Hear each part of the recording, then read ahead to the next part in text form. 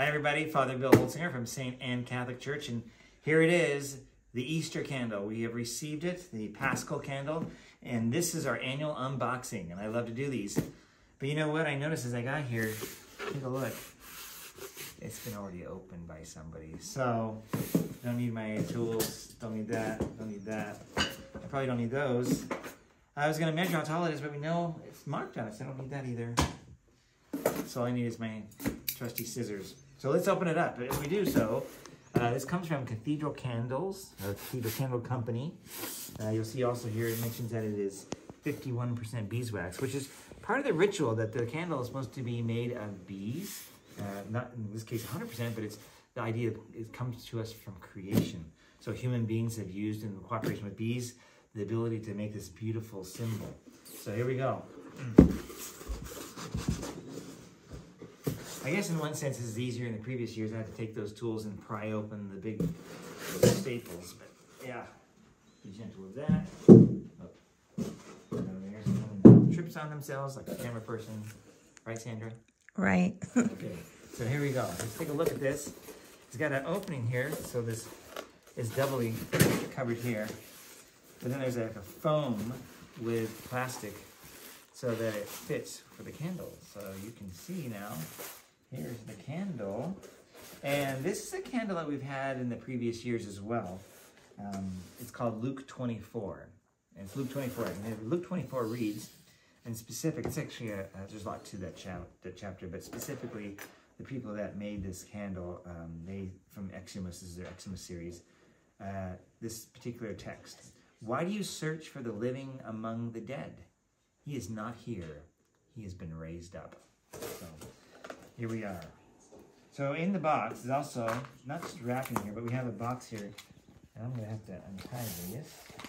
These are the little, maybe a little closer. These are the nails. And these get put on. They're just basically pins, and wax makes them a little bit more substantial. And when we push them, we've got to be very careful because wax is by nature very soft. But these are put in the part of the ritual at the Easter Vigil called the Lucinarium, where we bless the Easter candle and light it. So I'll put that down. Let's take a look at this candle then. It's rather large. Let's see here. In fact, it's so large. Let's see if we can get a measurement on how tall this thing is. That's why I brought my handy dandy measuring tape, and it is 4 feet, 48 inches. It's taller than some of our kids, right? And maybe some of our adults that are a little bit shorter. Yeah, it's pretty serious. There's no way we're going to burn through this whole candle, and we're looking to get maybe something a little smaller this year, but I'm not crying over spilt milk because it's pretty substantial. This size actually fits the size of our church. So let's pull this out. Lay it down, very gently, these things out of the way. And let's cut it open here, shall we? We've always had great success with the Cathedral Candle Company. We get ours through Michael's church supply out of Wilsonville. He does our ordering for us. He does a great job.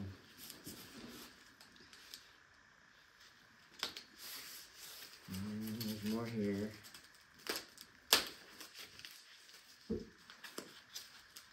I believe this is the candle that we first put in the brand new church. The colors matched the walls and the environment, so it worked out really well. And it was the candle that they had advertised for that year.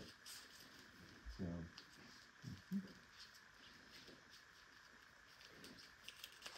there's all different kinds of themes they have for these.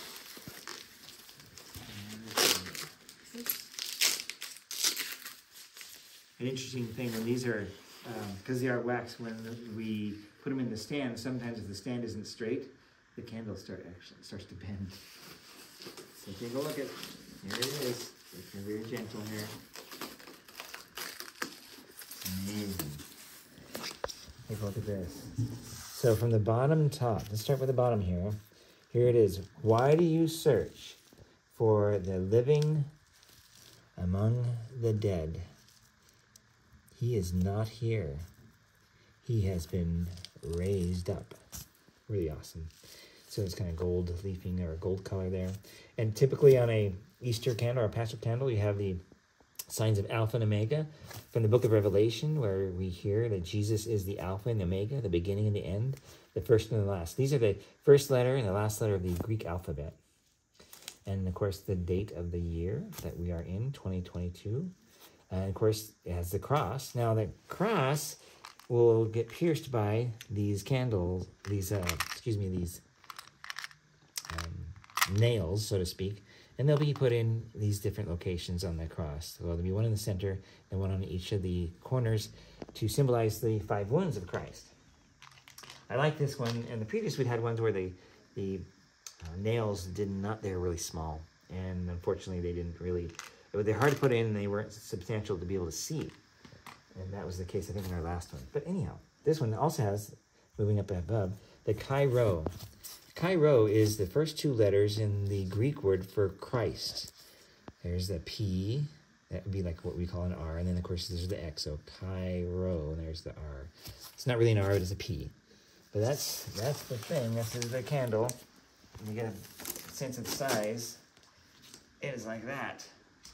We put on the top of it a metal piece called a follower, so that when we light it, it doesn't drip all over here. And the trick is then when this is moved, you have to be very careful of not messing with the wonderful wax artistry that is here. This is all wax. Oh, by the way, I didn't mention this. This is supposed to be the shroud that is Christ that is wrapped around the cross. So let me read to you what was said. This is from the company about this candle. Again, that text. Why do you search for the living among the dead? He is not here. He has been raised up. The significant and meaningful words of Luke 24, which is the name of this candle, but verse 5, are boldly inscribed into the lower bands of the distinguished Paschal Candle from the Cathedral Candle Company. Christ's shroud is draped on his cross, rendered in meticulous detail. The other traditional symbols of the Paschal Candle, the Chi Rho and the Alpha Omega, are included as well.